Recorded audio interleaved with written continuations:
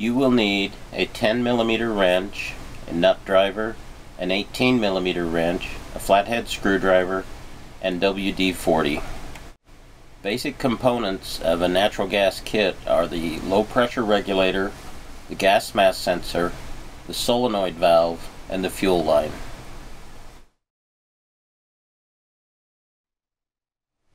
Use an 18mm wrench to disconnect the fuel line. The line will not be under pressure.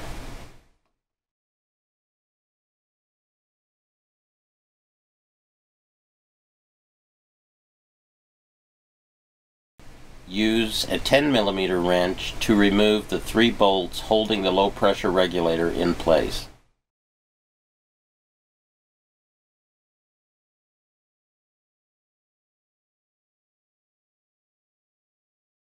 Use a nut driver to loosen the clamp connecting the low pressure regulator and the gas mass sensor. Spray WD-40 to help you remove the low pressure regulator without tearing the connection.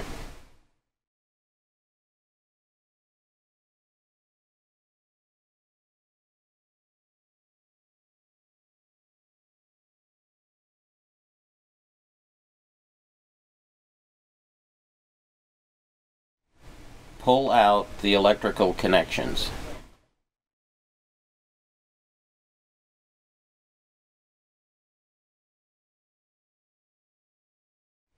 Loosen the clamp on the back of the gas mass sensor that is closer to it.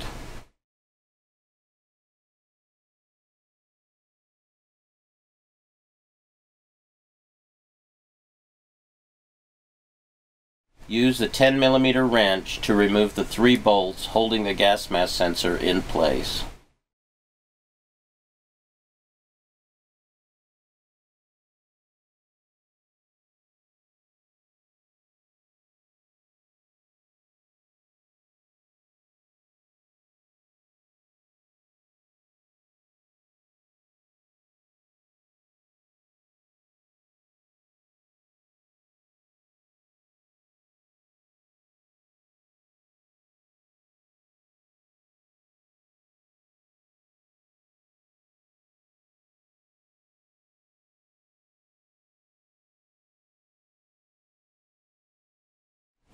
Replace the old gas mass sensor with the new one. Spray WD-40 on the back connector before putting it in place.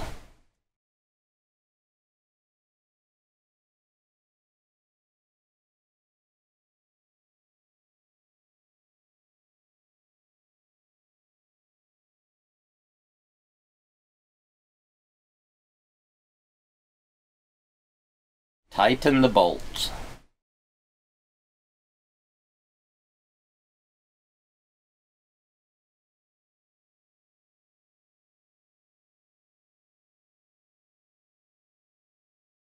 Connect the electrical connections.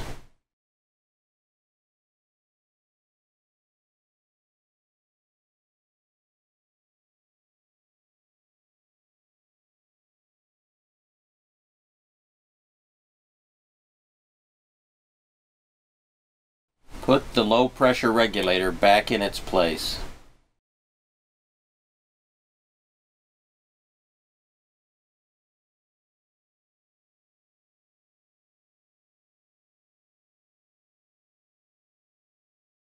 Tighten the bolts.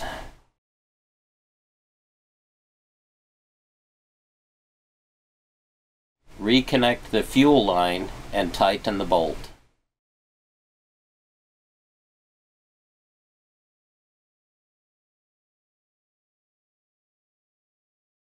Tighten the clamp connecting the low pressure regulator and the gas mass sensor.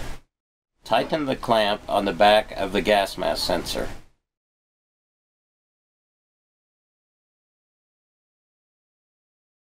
Start the car and check for any gas leaks using soapy water.